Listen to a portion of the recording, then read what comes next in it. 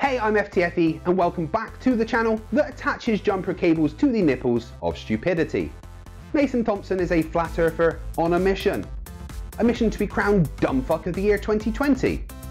We're only 3 months in and he's already done the dumbest thing imaginable by committing a crime and then posting it on his YouTube channel. Hey guys, you're not on a ball in space. The Earth is flat.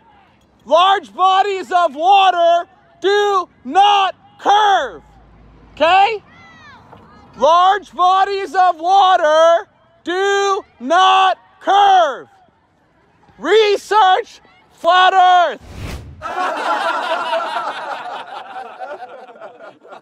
And then after getting arrested for harassing children, he then promptly posted a video of him harassing a child. I shared flat Earth with these kids at the school the other day, and they arrested me for disorderly conduct. I've got to mute this part because he is playing music on his phone, and I don't want to get a copyright strike, but I pretty much just told him, research all the stuff on your flyers yourself. You don't have to believe anything in there, but if you want to find my YouTube videos, they're on the back, on the bottom, and that's about it.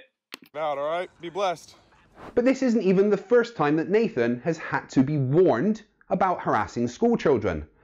This video happened back in June last year. So, and you just gotta look into it, man. This is massive awakening taking place. You guys ever heard of the flat Earth? I'm gonna hold on. Hey guys, you gotta research the flat Earth, okay? The Earth is flat. It's not a moving ball. Okay? Does anybody want a flyer? Yeah! Whoa! Back up! Research large bodies of water. Research large bodies of water. It's just a piece of paper. Don't worry, it's just a piece of paper. Don't let them scare you. Don't let them scare you. It's just a piece of paper. God bless you guys. You're not on a moving ball. There's no real pictures of the Earth from space. Now, no problem. Teach them the truth and I won't have to come here. Nathan keeps on trying to hand out his flat Earth flyers that show us all of his moronic beliefs and says that you can verify everything on them. Hey, give them to the teachers. Hey, you can verify everything on my flyer. Really? Well, let's take a look at his dumbass flyer and rip it apart in episode 41 of Flerfs Are Idiots. We're living on a disk, floating through space, with a tiny sun.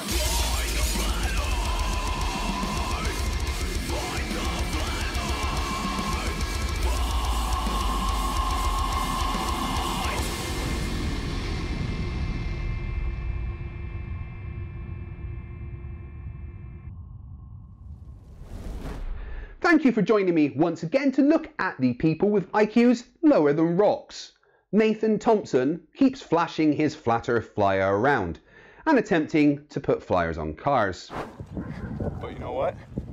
I'm gonna get their car. You best believe it.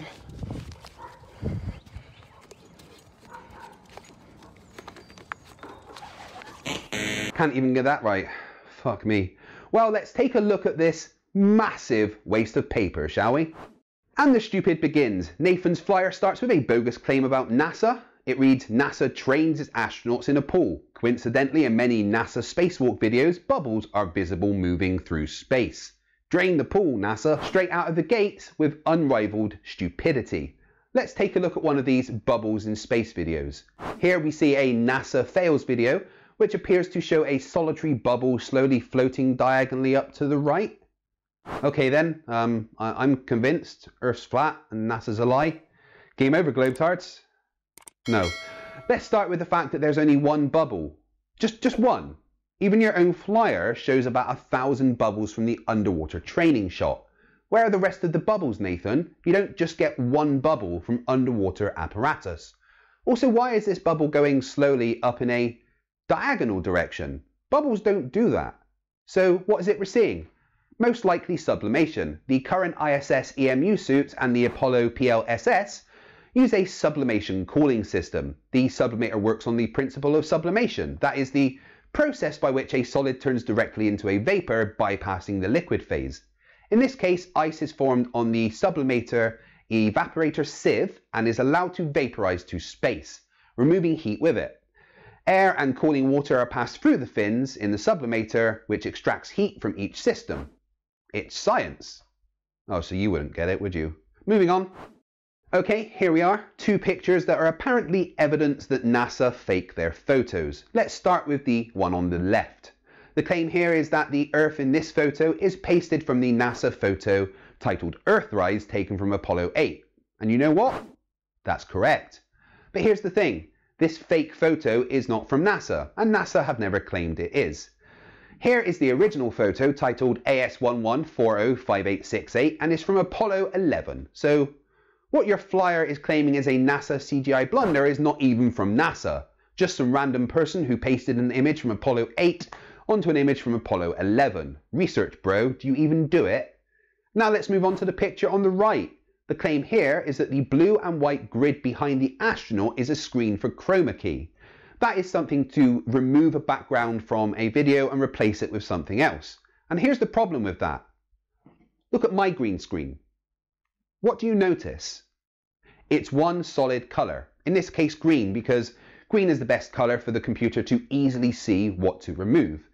If you had a cross-section grid like that, there is no chance you could remove the background. Having that grid would literally make it impossible to chroma key. As this video shows, the grid behind him is actually used to aid in calculating vectors in experiments. Whoa, the first page, and your flyer fails hard. So the claim here is that NASA get 58 million a day and all we get is CGI. Well, that's not true at all. Not one of the pictures you have there is CGI, and you couldn't even tell if it was anyway. As for the budget, that's not enough. It's 0.4% of the annual budget of the USA. And in 2018, 73.5% of its total budget went on contracts with nearly 5,000 businesses, non-profit organizations, and educational institutions across the United States. NASA's major contractors, Boeing, Lockheed Martin, and SpaceX, and Orbital Sciences are the biggest recipients of NASA funding, though they in turn work with many additional suppliers and businesses. But as a federal agency, every single cent of NASA's money can be accounted for.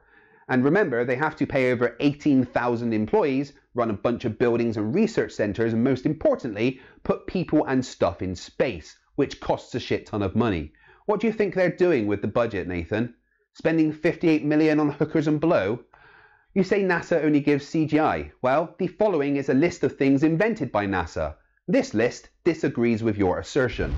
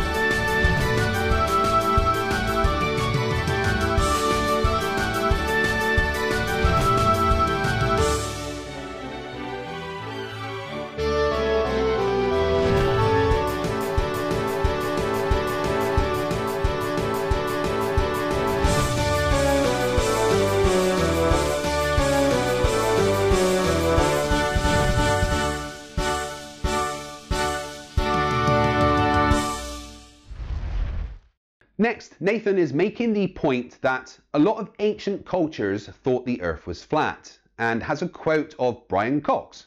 Whether or not Brian said that is actually irrelevant, as who cares what ancient cultures thought? A lot of them thought that sacrificing a virgin would make the crops grow better the next season. And look at the Hindu one. Are we on the fucking Discworld now? On the back of the Great Atuan? No, ancient cultures didn't have the ability to discern reality. We do. Well, not you, Nathan. I mean, you're a fucking idiot. So, is it just me, or is claiming flat earth proofs while displaying a geometrically impossible flat earth map, which also has the sun and moon directly opposite each other, a little ironic? Ah, the pictures of flat surfaces. Yeah, none of those are really high enough to show curve, and as this animation shows, a flat line can be part of the arc of a circle if the field of view is low enough. And how about we look at the first picture ever taken of Earth from space? Oh, what do you know? There's a curve. Also, when liquids are undisturbed, i.e. they have no forces acting on them, they form a sphere.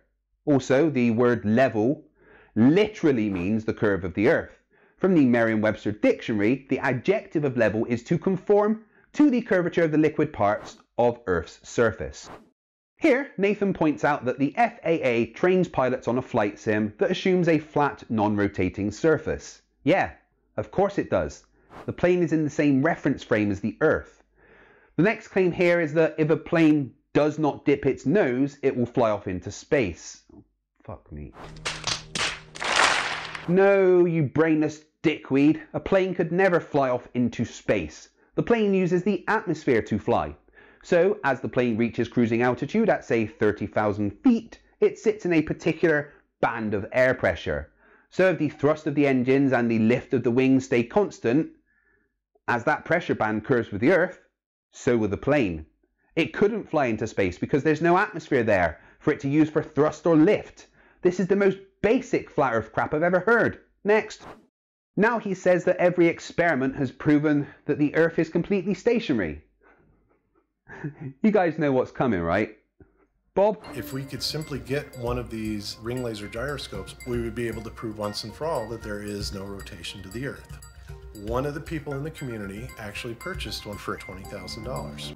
But what we found is when we turned on that gyroscope, we found that we were picking up a drift, a 15-degree-per-hour drift.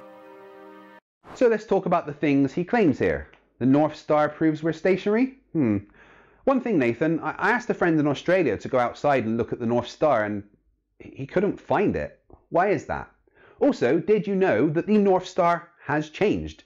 In the year 3000 BC, the North Star was a star called Thurbon, also known as Alpha Draconis.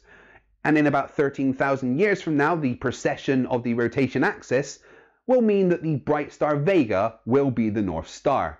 How exactly does that support a motionless flat Earth? The Mux and Morley experiment was nothing to do with detecting the motion of the Earth. They used an interferometer to test the drag the Earth would cause on the hypothesized aether. As the Earth moves on its orbit around the Sun, it would cause drift. They tested at 2 different points in the Earth's orbit, and the results were that the aether didn't exist, which then nullifies Airy's failure, which the results were skewed due to the faulty assumption of an aether. And as for Sagnac, that's the effect fiber optic gyros used to measure Earth's rotation. How much was that again, Bob? A 15-degree-per-hour drift. The next claim is that the horizon always rises to eye level, as you'd expect on a flat Earth, which is just plainly false. Look at these images with perspective lines on. They show you what eye level is, and the horizon is below it. And my favourite one for disproving that dumb as fuck claim is this photo from fellow flat Earth destroyer MC Toon that shows the moon below eye level. Next up, we have a picture that proves the Earth is a sphere. Ignoring the fact that it says there 8 inches per mile squared, which isn't the formula for the curve of the Earth, that's a parabola, not a circle. Let's take a look at J. Tolan Media's photo of Mount San Jacinto. He got his maths wrong. Who'd have guessed a flat earther would get maths wrong? He gives his observation location as 34.032204 and negative 118702984, and his altitude is 150 feet. While the curve calculator predicts a hidden amount for those figures of 6,158 feet. San Jacinto Peak is 10,834 feet above sea level. This leaves a predicted visible amount of 4,676 feet, which seems about right. Even peakfinder.org has no problem seeing the mountain from that distance. Next up is the good old claim that you can't have a pressurized atmosphere next to a vacuum without a physical barrier. Not that there is a pressurized atmosphere next to the vacuum of space, there's a pressure gradient. But you can have pressure right next to a vacuum without a physical barrier. You just need a force of some kind, something to create an energy barrier. Like in this nuclear reactor chamber that is a vacuum of 10 to the negative 11 torr and has a band of high pressure ionized gas sitting right next to a vacuum with no physical barrier between them. In this case, it's some clever electrical and magnetic forces. In the case of the atmosphere, it's gravity. This is child's play. Oh wait, I shouldn't say that around Nathan, should I? And next we see the dumbest claim of all time. The moonlight is cold. Fuck me, Nathan. You and your flat earth crayon munching brigade really are scientifically illiterate, huh? You morons go on about the second law of thermodynamics and how you think our atmosphere and space violate it, but then you say moonlight is cold. No, that's not how light works. Light is energy. Moonlight would have to reverse entropy to be cold. Not how physics works. This is a simple phenomenon called radiative cooling, where something open to the sky will radiate heat back into space quicker than something in shade. To help me disprove this dumbass claim, starting on the 9th of March, I'm doing a month-long cold moonlight test. I did start one last month, but then Storm Dennis ruined it. So, take 2. To get involved, join my Discord. Link is in the description. For number 8, Nathan the Stupid says that crepuscular rays show the sun is small and local. That's so dumb it makes my brain sad. With crepuscular rays, the beams are vertical at the point they face the Earth and will look converging due to perspective. It's so simple. Look at this image. Is the sun coming from those fucking trees? Even in your image, is the sun in those clouds? Are pilots trained to avoid the sun? Fuck me, you're dense. And here we have Nathan not understanding gravity. He says that Newton's theory of gravity was never proven. Well, yeah, I guess because Newton never had a theory of gravity. He simply described the apparent downward force that we all experience and quantified it with the universal law of gravitational attraction. Fg equals gm1 m2 over r squared. Einstein was the one with the theory. It's called special and general relativity and is backed up by countless experiments, including the discovery of Neptune. As for density and buoyancy replacing gravity, just know buoyancy requires gravity to be a thing, and if it was due to density, things would go up when I let them go, as we have a pressure gradient, which means the atmosphere gets less dense as you go up. He's got 1 page left. Will he redeem himself? Oh god, it's the fucking dumbest one yet. The claim of zooming in on boats to bring them back over the horizon. He seems to think that the Nikon P900 and P1000 are magic or something. Well, just look at this video from Dazza the cameraman, who, using the P1000, takes a screenshot zoomed out and then one zoomed in and shows conclusively that zooming in does not bring boats back into view. And we're done. Nathan Thompson's Flat Earth Flyer debunked, and I didn't even break a sweat. I wonder what that dense motherfucker has been up to.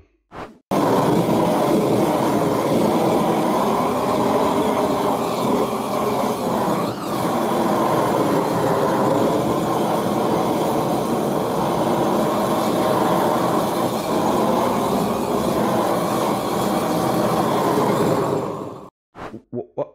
I mean, why is he setting fire to a hole of dog shit?